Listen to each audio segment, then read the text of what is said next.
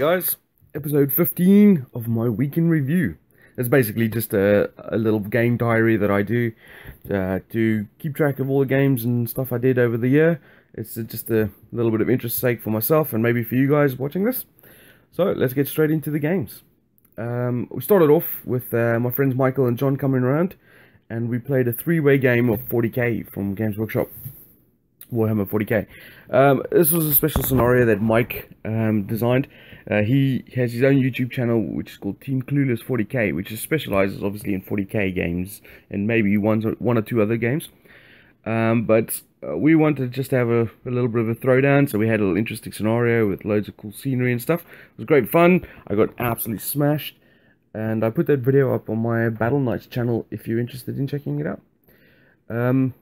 So once that was done, later on towards the evening, Martin and Alan and Molo came around, and we started off the evening with a light game of Thieves Market. This has just arrived from Kickstarter, from Tasty Minstrel Games. It's kind of got a similar mechanic to Mammut from Queen Games, but actually still pretty fun. I actually really enjoyed it. I won by a large margin, if I recall correctly. But it's one of those nice, fun, easy light games that you play sort of the beginning or end of a game session. So I definitely enjoyed that, and I'm looking forward to getting another game of that in. After that, we played Scythe from Stonemaier Games. This was my first play, and we recorded this and put it up on the Gaming Nights channel. This was really interesting, actually. Obviously, Scythe has generated a lot of hype and a lot of buzz. And I actually enjoyed it. I thought it was really, really good. Not brilliant. I didn't think it was like, holy crap, this is the greatest game ever.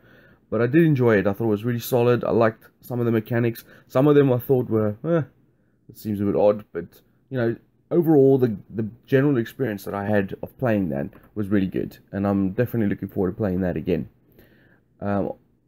Soon after that, once we had finished it, because actually Scythe's not a very long game, we played Islebound again.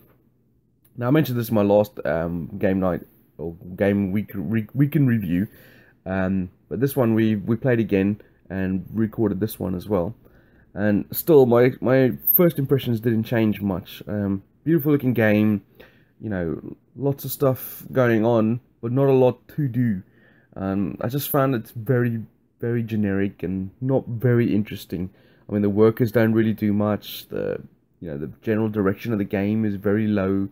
Very light game, so yeah, I'd probably pass on this. I might try it one more time just to try a different tactic out and strategy out and see what I think. But overall, my general feeling of Islebound is that it's okay. So that was the games we played that night. Then on the Sunday, which was a beautiful Sunday afternoon, we had some friends come around, Rebecca and Dee. We played a game of Hook with them and my kids, and it was actually good fun. I mentioned this in the last review as well. It's just a fun, light, interesting game, and both of them really enjoyed it as well. It's just fun. That's all I could say about it. There's not a lot to it. It's just the interaction you have with the other players that makes it more interesting, and just having a little bit of laugh.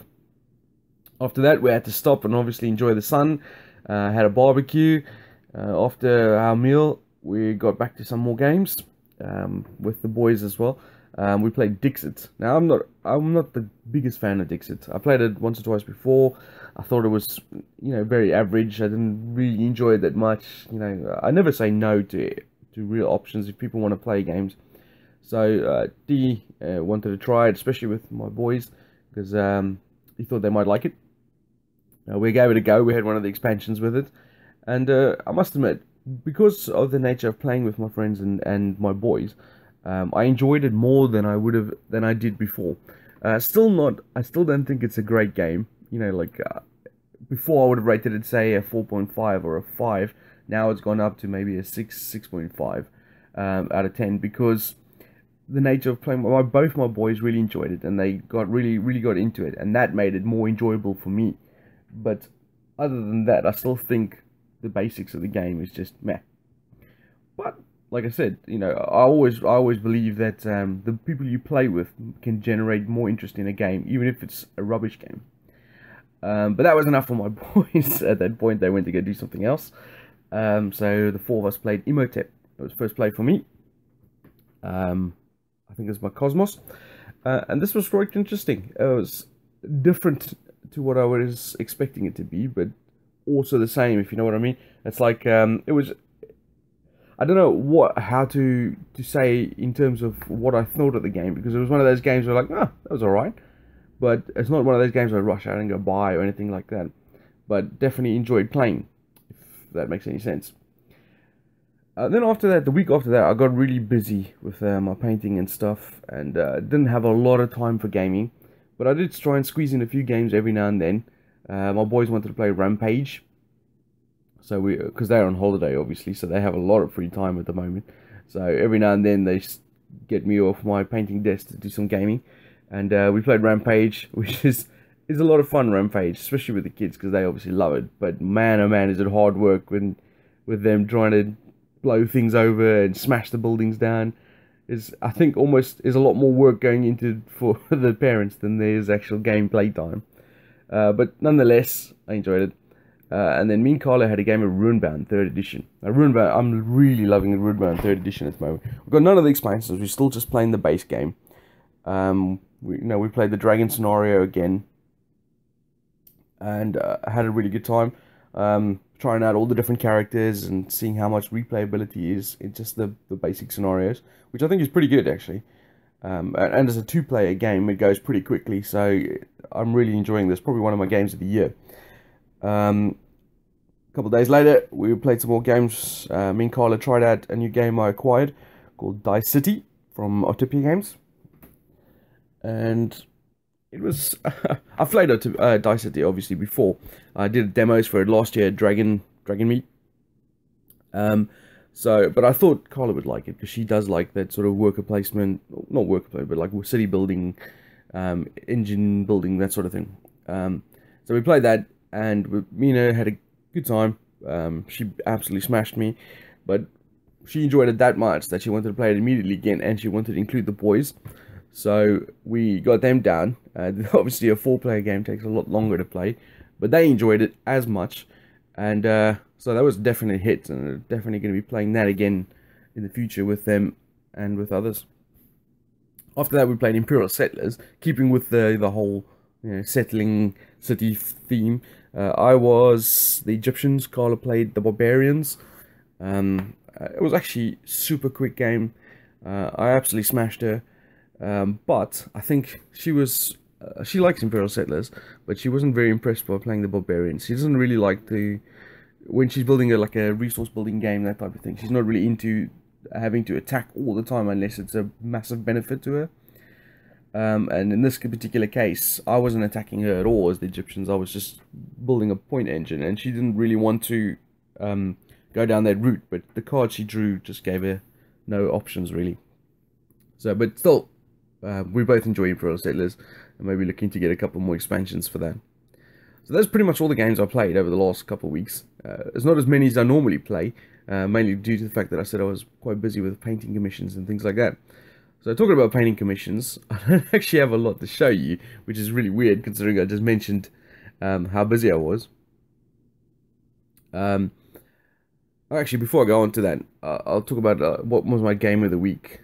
I think Runebound obviously is easy pick for me as game of the week because I'm really enjoying Runebound so much. So yeah, I'll go with Runebound. Right, so onto my painting stuff. The only thing I'm going to show you is one thing I painted was the Serpent Men of Juggerondo from Shadows of Brimstone. I've got other stuff that I've painted, but I can't put them up yet because they'll be going on Kickstarters and stuff like that soon. But I thought I'd show you some of the other Shadows of Brimstone stuff I've painted over the last while. You got like the slugs, the hounds, the zombies, things like that. None of these are mine, which is really gutting because I've got a massive Shadows of Brimstone collection, and I really want to get to painting that. But I've been painting other people's stuff over my own. So yes, it makes me sad every time I look at my piles of grey miniatures. So that's all I'm going to show you for my painting stuff. The next week in review will have more of the stuff I've been working on, so keep a lookout for that. And then for my thought of the week, I don't have really a lot to mention on my thought of the week, but something I have been playing quite a bit of recently, especially now that it's got a new expansion, is Hearthstone from I don't know who actually makes it, but Blizzard. It's a free-to-play game online. You can download it on your phone or on your apps. I play it on the computer. I like playing it generally just in between taking a break from painting or having a cup of coffee or something like that. It's really good fun. I really enjoy it a lot. It gives you that Magic the Gathering itch, but it's free to play. And you can start off with a couple of basic decks, and then you can complete some quests to gain some gold, to buy some more packs and things like that. So it's cost me absolutely no money whatsoever, other than the money I generate from playing the game, and I have a great time with it. It's really good. The new expansion, Karazhan, is out. It's like a solo playing single player missions, and it's fantastic. I can't rate it highly enough.